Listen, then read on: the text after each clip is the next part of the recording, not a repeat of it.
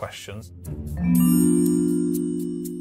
If it sounds funny, doesn't quite look right, ask questions, because there's nothing wrong with asking questions. For someone that is totally new to cycling, what would you say are some of the key aspects that you need to look out for? So someone that's new, I think you're really going to have to look at some basic checks of the bike. So things like checking the frame condition, checking that there's no damage to the paint, if it's cracked. If it's cracked. All of these signs should be fairly visible.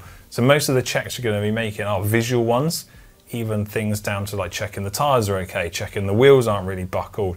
And even the case of just picking the bike up, moving it around a little bit, give it, not necessarily like shake it to death, but just moving the bike, you're going to see if anything falls off. Yeah, you're going to tell if stuff either doesn't spin freely that's meant to spin freely, or if it's maybe rattly, you'll see that bearings are loose, the wheel's got a bit of play side to side.